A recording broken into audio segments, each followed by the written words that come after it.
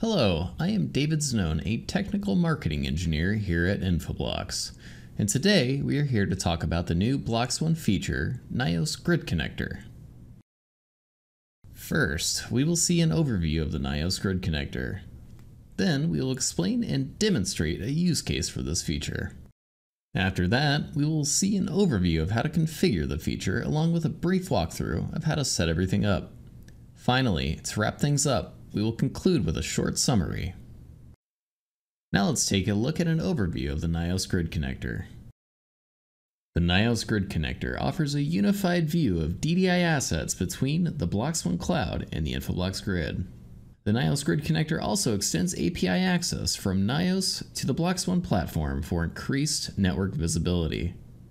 The data between the two platforms is easily distinguishable, visible in a single control plane. Now let's take a look at a use case for this feature.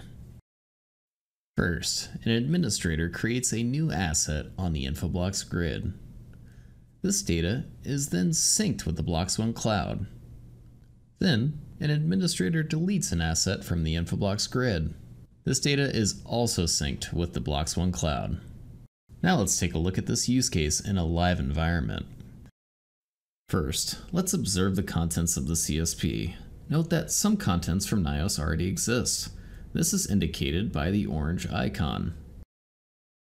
Inside the default Infoblox IP space, we can see a single network currently exists. On the NIOS device, let's add a new network.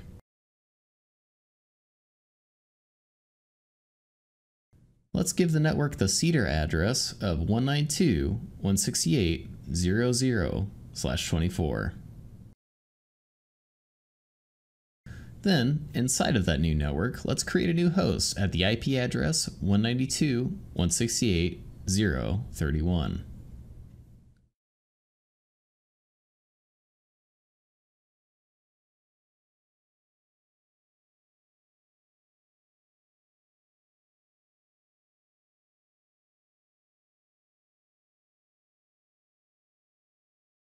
Back on the CSP, note the network 192.168.0.0/24 that we just created. We can see the contents of this network by clicking on it.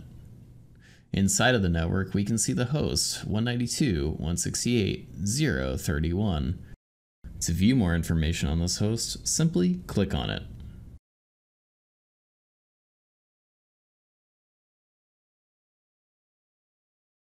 To demonstrate the syncing of deletion events between the grid and the CSP, let's delete the network we just created and view the results. Back on the CSP, we can see that the network is no longer visible, all thanks to the NIOS Grid Connector. Now we will go over a brief overview of how the NIOS Grid Connector is configured. First, acquire a join token from the Infoblox CSP. Then, apply the join token to the Infoblox Gridmaster candidate, or a standalone member.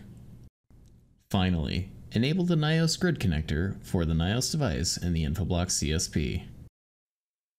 Now let's walk through the configuration of the NIOS Grid Connector in a live environment. First, acquire a join token from the Infoblox CSP. Join tokens can be acquired by navigating to Manage, then On-Prem Hosts. Once the on-prem host page has loaded, click Join Tokens located near the top of the page. By clicking Create, we can create a new join token. Let's give the join token a name and a description.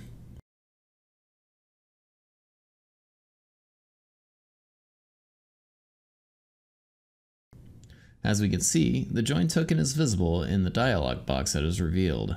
Copy the join token for use later. Please note that once you close this dialog box, the join token can no longer be accessed. Next, access the web interface of the Infoblox grid. Navigate to Grid, then Grid Manager. Click the checkbox associated with a Gridmaster candidate, or a standalone member. In this environment, we will configure the NIOS Grid Connector on our Gridmaster. By clicking Edit, we can see the settings of the Gridmaster. In the Gridmaster settings, click CSP Config in the navigation panel. Visible will be the CSP Config settings. Click the Override button associated with the Join Token text field. Then, in the Join Token text box, input the join token that was acquired from the CSP. Click Save and Close to confirm all changes. Then, back in the CSP, navigate to Manage, then to On-Prem Hosts. Note the new NIOS device that is now visible. Click the checkbox associated with the device, then click Edit. Here we can see the settings of the NIOS device. Let's give the device a name and a description.